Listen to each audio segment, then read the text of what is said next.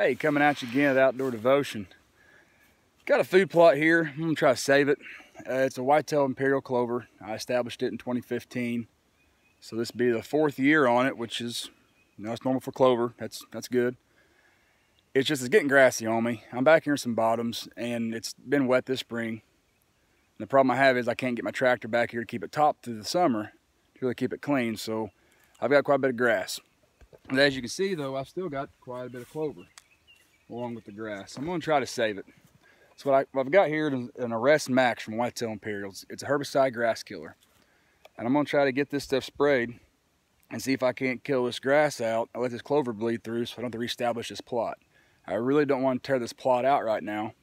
It's May. I really don't want to tear this plot out and then reestablish it, here in June and July and then August, September, because once I take this food source away from the deer, other than just natural stuff, they don't have nothing. When you try to do food plots, it's always a good key to try to do it in thirds.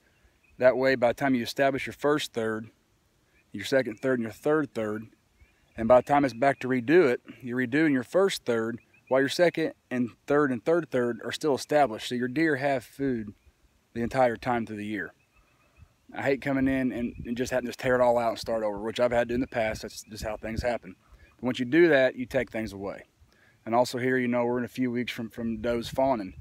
I want them home does to fawn here. I want them fawns to stay here. I don't want them to venture to a neighboring property, drop their fawns there and the fawns grow up there and want to be around there more. So by establishing this food plot and keeping this clean, I'm giving food throughout the year. Clover's a good food source all year round. What I got here is actually kind of what I designed as a staging area. It's a bottom. We've got some neighboring tree program over here. It's got some good bedding area. And the top of the ridges here is actually established farm ground. We are row crop farming it. But right now we got 7 acres of corn planted. And within a few weeks we'll have another 6 acres of soybeans planted that we are harvesting for farm. By the same aspect, I've got a staging area. I've got a bedding area. Top of the hill I got agriculture fields. So what this plot's work real well is that the deer can come out here and feed in the daylight hours. They're in the bottoms. They can't be bothered. And as the evening progresses, they can maneuver up to the top ridges to the agriculture fields. So basically, I've made a staging point for the deer to stop, feed, trying to draw them out of the bedding area earlier. It's worked out really well. But this Whitetail Imperial's worked out great for me. I know it looks really weedy right now, but like I said, this is 4 years on it. I'm very happy with it, very impressed. I'm just gonna try to get it cleaned up here, and just all I'm spraying with, I got, my side-by-side with a 3-point hitch sprayer on it.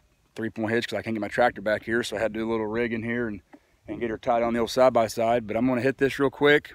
I got her all mixed up correctly. We'll spray this, and we'll come back here in maybe a week or two, and we'll see how she looks.